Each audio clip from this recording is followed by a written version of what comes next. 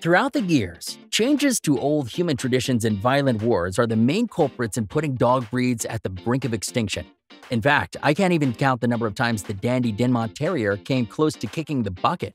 But there are some dog breeds that simply went the way of the dodo, due to the strangest and most bizarre reasons that you would have never guessed. That said, here are the real, yet strange reasons why these 10 dog breeds went extinct. Number 1. The Turnspit. Picture this: an oversized hamster wheel, a fire, and a dog tirelessly running to ensure that your boar, deer, or bird was evenly roasted to perfection. Meet the Turnspit, the unsung heroes of British kitchens during the late 16th to 19th centuries. These dogs were called the Vernepitator cur in Latin, which can literally be translated to dog that turns the wheel. Considering their jobs, I can't think of a better name. But life wasn't all wagging tails and tasty roasts for these canine chefs. When the Turnspit needed a little bit of motivation, kitchen staff would resort to throwing hot coals at their feet to keep them rotting on the wheel. And their days off?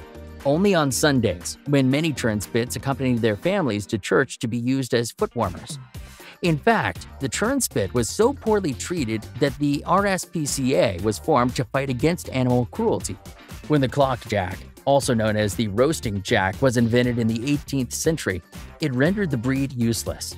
With time, the Turnspits became the stigma of the poor, that is, a living, breathing symbol that your restaurant couldn't afford a fancy new machine. Unsurprisingly, the Turnspit eventually went extinct due to these technological advances. Now, if you thought the Turnspit's job was bizarre, it's still not as ridiculous as this next one. Number 2. The Dogo Cubano. Dogs were bred to retrieve game, herd livestock, guard property, and even provide companionship. But the Dogo Cubano? They were literally bred to hunt down slaves. That's right. Back when slavery was still legal in the 16th century, these dogs were imported into Cuba for the elitists to keep their people in check. Whenever a slave would escape, owners would unleash these fierce and aggressive tracking dogs to bring them back. And given the fact that these dogs were as strong as the Mastiff, but had noses as sharp as a bloodhound, it never ended well for the runaway slaves. Fortunately, Cuba abolished slavery in the late 1800s. But unfortunately for the Dogo Cubano, it no longer made economic sense for these owners to maintain the breed. So of course, the breed was completely wiped out in a relatively short time. Like the Cubano, this next dog breed was also purposely bred to be aggressive. But their fate ended because of the dumbest reason possible. Number 3. The Cordoba. Named after the Argentinian province from where it was first developed, the Cordoba is a cross between a Mastiff, English Bulldog, and Bull Terrier, among others. And as you would have guessed, the Cordoba was a ridiculously aggressive and ferocious dog. They also had strong, muscular bodies, with males weighing up to 90 pounds. So what was their purpose? To be the best fighting dogs ever. You see, back when dogfighting was legal, the Argentinians were obsessed with developing the fiercest and strongest dogs to sell to the UK for fights. And they did just that. But there was one problem. The Cordoba was so vicious that breeding them became a huge problem. Instead of mating with each other, these dogs would often attack each other and fight to the death, as they were intended for. So I guess you can say the overbreeding of aggression in the Cordoba came back biting the breeders in the ass, while also leading to the breed biting the dust. However, this next breed had a similar trajectory, though the solution was even more pointless than with the Cordoba. Number 4. The Moscow Water Dog. So, after World War II, Russia's military, the cool folks at Red Star Kennels, were like, let's create some new dog breeds. Arguably, their brainchild was the Moscow Water Dog, a massive 100-pound dog that was specifically developed for some epic water rescues. Imagine a dog like this: agile, athletic swimmers who could handle freezing waters like it's a summer pool party. But here comes the twist. The Moscow Water Dog, being a mix of the Newfoundland and Caucasian Shepherds, had a rebellious streak along with major aggression issues. In fact, many of them would even attack the sailors on the ship. So the Russian military tried to chill them out by bringing in more Newfoundland genes into the breed, thinking it would mellow them out. But guess what? It didn't work. Turns out, genetics can be a little tricky, and you can't always breed out the feisty nature. So by the early 1980s, the Moscow Water Dog program sank like the Titanic, and the aggressive breed eventually went extinct.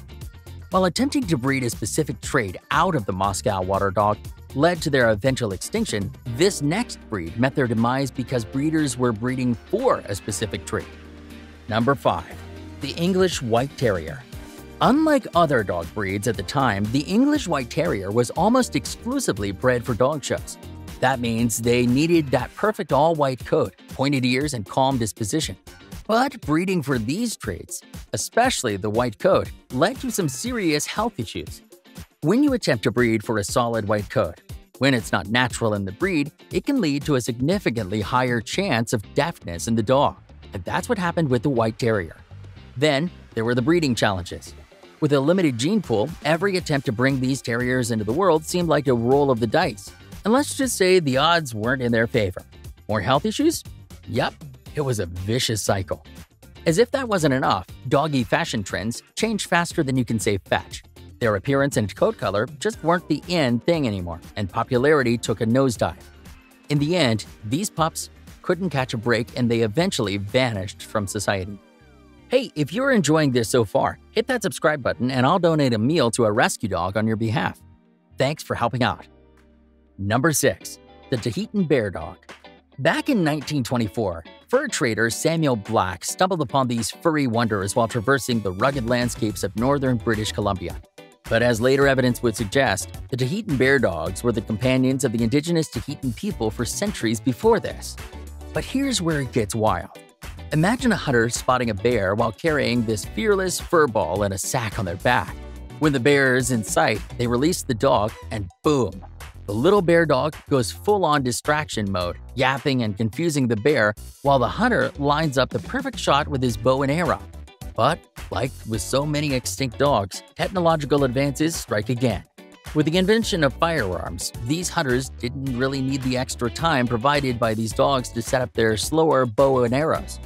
Numbers of the Tahltan Bear Dog quickly began to fade, and the last known dog died in 1979. And although the demise of the Tahltan Bear Dog was due to technology, the unexpected reason for the downfall of this next breed will certainly surprise you. Number 7. The Norfolk Spaniel. At one point during the mid-19th century, the Norfolk Spaniel was the most popular dog breed in the UK. So how did this breed's popularity take such a huge 180? Well, it was exactly that. They were simply too popular. The 1861 book titled House Dogs and Sporting Dogs called the Norfolk Spaniel perhaps the commonest breed in England. And although that may sound like a great title to have, historians believed it was actually this statement that led to the Norfolk's eventual demise. Turns out, the liver and white Norfolk Spaniels became so widespread that the public perceived them as a common dog and not a distinct breed. By the turn of the 20th century, the Kennel Club merged their description with other spaniels, thus forming the English Springer Spaniel. But unfortunately, the consolidation led to the decline and extinction of the Norfolk Spaniel. Being so popular that you become unpopular makes no sense at all, but it still doesn't compare to how absurd this next breed's downfall is. Number 8. Hawaiian Poi Dog. In the tropical paradise of ancient Hawaii, Polynesian settlers brought over the Poi Dog over 1,000 years ago. They were small, pariah dogs cherished for protecting children, as they were often gifted to families with newborns. In fact, if the child would die early, the dog would be sacrificed and buried with the child. However, life wasn't all sunshine and coconuts for the breed. Want to know why they're called the Poi Dog? Well, it's because they ate Hawaiian poi almost exclusively, as meat was just too expensive. This actually caused two problems, which compounded into the breed's extinction. Because poi was made primarily of taro, it really wasn't healthy for them. Dogs need to eat mainly protein. This, of course, led to all sorts of health issues in the breed. However, this limited diet also caused major weight gain, making them more plump and desirable to eat. Needless to say, the Poi Dog had too much going against them, and the breed eventually vanished by the late 19th century. Number 9. The Old English Bulldog. Does this resemble the modern bully-type dogs? Well, yeah, that's the idea. The Old English Bulldogs were the predecessors to our modern Bulldogs and Pitbulls, but with a different twist. Originally, they were larger and more athletic, bred for sports such as bull baiting and dogfighting. In retrospect, it was a pretty cruel pastime. However, the tides turned in 1835 when England introduced its first animal cruelty law. putting an end to these brutal sports and eventually the Old English Bulldog. Interbreeder Bill George, who crossed them with the adorable pugs, creating a smaller, friendlier, and flatter-faced dog, setting the stage for the Bulldogs we know today. Number 10. The Braque Dupuy. The Braque Dupuy was one notable French gun dog that really could have used the help of Tim Cook and Apple. Despite their elite abilities as pointer dogs, their eventual decline and extinction was due to what we would call today poor branding. For much of the 1800s, the Braque Dupuy was a relatively popular hunting dog. However, supporters couldn't seem to agree on what the breed should be. Some called for a slow, close-working trotter, while others thought they should be a faster, wide-ranging dog. Meanwhile, other gun dogs were growing because of their clever and easy-to-remember slogans. For example, the Griffins were labeled the all-game, all-terrain dogs, or the Brittany Spaniel touted as maximum quality in a minimum size. Eventually, people just forgot about the Braque Dupuy, which just shows how important branding and identity is in the world of dogs. Hey, if you enjoyed this, you'll probably want to check out this video. And if you hit subscribe, I'll donate a meal to a rescue dog on your behalf.